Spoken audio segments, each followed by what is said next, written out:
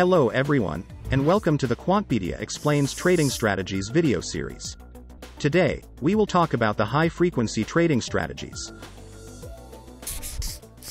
Hello everyone, my name is Radovan Vojtko, I'm CEO of Quantpedia. Today we will discuss high-frequency trading. So what is high-frequency trading? We can find very good article, of course, on Wikipedia, but high-frequency trading is a type of algorithmic trading that's characterized by high speeds, high turnover rates, and leverages high-frequency financial data. Now it's very hard trading style, so it's very hard to build high-frequency trading strategies. It's extremely computing intensive, etc. We in Quantpedia are not exactly specialists on high-frequency trading. Most of our strategies are in a daily, weekly, or on a monthly basis. Also, most of the research papers that we select and we read and write about and backtest are on daily, weekly, and monthly time frame. The reason for that is because that's the usual time frame for hedge fund, mutual funds, and classical asset allocation funds. That's also our specialty. But we have some high-frequency trading and intraday trading strategies in our database, but it's not the majority.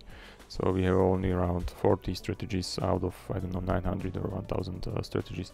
So it's less than 5%. I would like to point you to a few of the blog posts that you can read on our blog that deal with the high frequency trading and market making, etc. You can read them for free, so you don't need to have any subscription or anything like that. So the first is called Market Makers and Extreme Price Movements. Is a blog post about the research paper from Jonathan Brogard, Konstantin Sokolov, and Yang Zhang. So it's a blog that shows that market makers in the time of the stress, before they profit from the subsequent reversal, so before they start to provide the liquidity, they utilize price pressures in the stressful times. So it means they scale back, they interfere only later, and it's a whole analysis how they do it and how the price action look like around the extreme price movement. Then another blog post that may be interesting for somebody who is interested in high frequency trading is working with the high frequency tick data, cleaning the data. It's a blog post that shows what are the most common ways how the data may be corrupted, which tools we can use for checking, cleaning, and what are the most common types of the errors in the data that you need to check before you start work or start to build any high frequency trading strategy. It's bid-ask bounds, simultaneous observations, low volume ticks, gaps, outliers, etc. Another article, it's called How to Use Deep Order Flow Imbalance. It's a paper, or it's an article about the paper from Com to Real and Westray from 2021. It's an interesting article. It shows how to use deep learning for high frequency return forecast based on order book information for 150 Nasdaq stocks. That's something that I would like to recommend to you.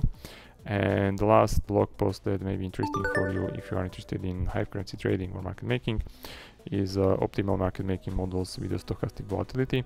It's a recent blog post from Radovan. She works on the derivation of the optimal prices for HFT or HFT to execute the limit buy and sell orders. Once again, I really recommend this if you are interested how to improve your market making models and high frequency models. Thank you very much. As I said, we are not exactly the specialist for high frequency trading and market making, but there are still some papers and ideas that you can find on Quantpedia, so feel free to visit us, and I hope that you join me in the next video. Thank you very much.